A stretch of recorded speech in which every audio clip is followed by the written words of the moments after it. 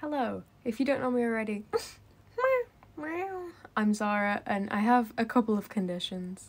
I have Tourette syndrome, but I also have FND, which causes seizures and fainting. This is a question that I get quite a lot and I've never really answered it.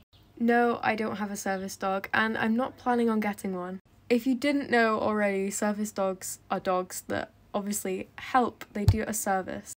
They can help people with things like seizures, they can detect things that are in foods for people with really bad allergies or people with diabetes, they can help detect blood sugar. But it's really inaccessible, they're so expensive and they're really hard to train. So personally, for what it could do for me, which probably wouldn't be a lot apart from support, it would just be way too accessible and I'd rather leave the service dogs that are trained for someone else that would be able to better benefit from it. So yeah.